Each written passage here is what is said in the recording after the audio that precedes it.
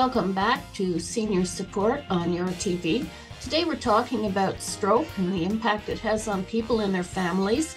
And our guest is Lorraine Pyle. Lorraine is with the Stroke Support Services program of Hastings and Prince Edward counties. And Lorraine, you've brought another guest along with you for the second half of the show. Oh, thank you very much, Debbie. Yes, I have brought this amazing young stroke survivor. His name is Sean Bijsma.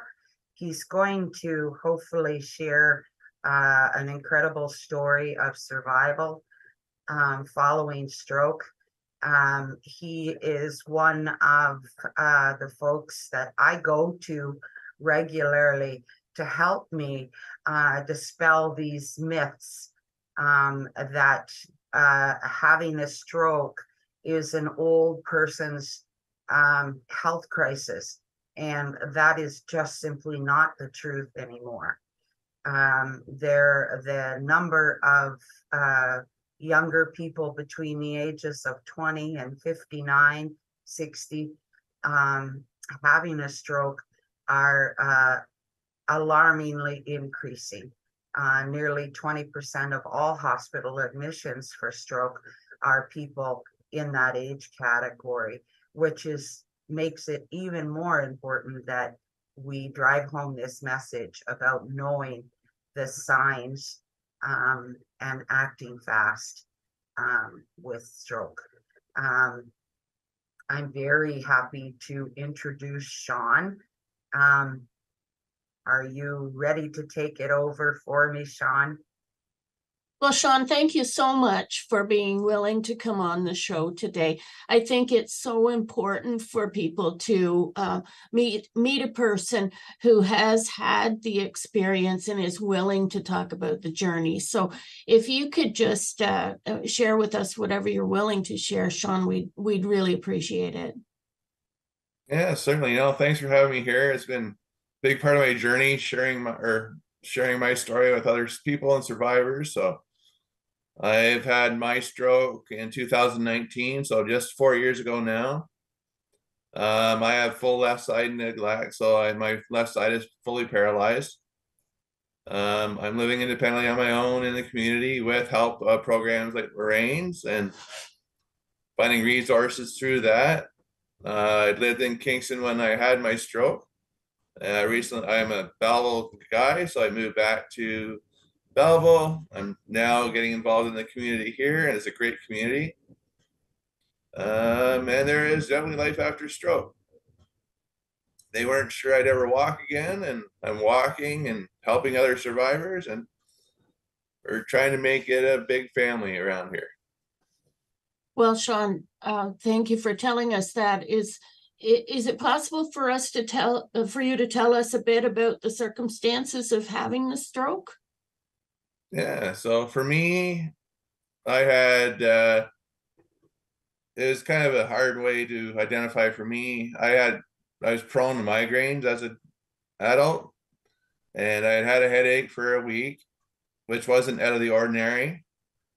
This one at the time seemed to linger a little bit and be a little different. So I called my doctor, had his imaging done, and they noticed there was a bleed in my brain and admitted me to the hospital right away. And fortunately, I had a stroke in the hospital that evening, and I was in ICU for a week and then 5 months in a rehab hospital in Kingston.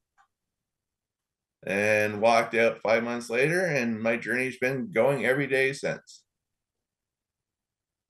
Yes, I know how difficult rehab can be by watching my dad. I think you heard me say in the first half that my dad had a stroke. That rehab, you just have to bring a lot of commitment to that. It seems to me. Is that your experience? You just have to do it to get back what's possible. Yeah, it was a lot of work. It's still a lot of work.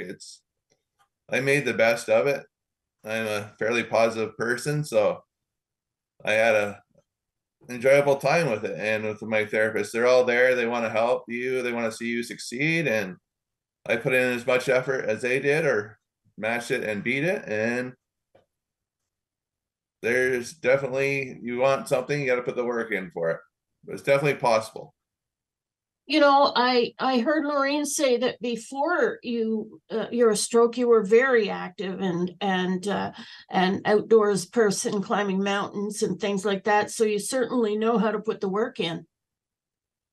Yeah, no, I've spent a lot of time in nature hiking, and yeah, a month before my stroke, my family and I were down the Adirondack Mountains, did a 7.5 hour hike up a mountain. So I was definitely in shape. I'm not the stereotypical old person that's having a stroke. I was 47 when I had my stroke. I'm 50 now, so it's a new education. Like, not a lot of my friends never knew what a stroke was until I had one. My parents' friends did. It was more of an old person's disease.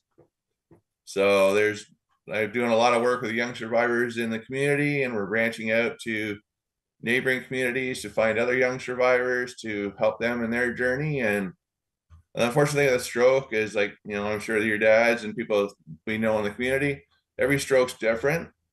So by having a community that Lorraine's helping us create and their programming, we can learn tips and tricks that we've found successful and share them with other people on their journeys. Yes, every stroke, every person is different, and how they approach the rehab and the life afterward, for sure. Absolutely. Lorraine, it seems you've got a real advocate here in Sean to help you with other stroke survivors. Oh, absolutely. Debbie, there's no way that I can drive home the message even remotely as close as Sean can. Sean can encourage and empower other stroke survivors. You heard yourself how positive he stays, and he has a very powerful message that it isn't just in the early months after a stroke. You always have to work at recovery. Recovery is possible, but you have to continue to work hard at it.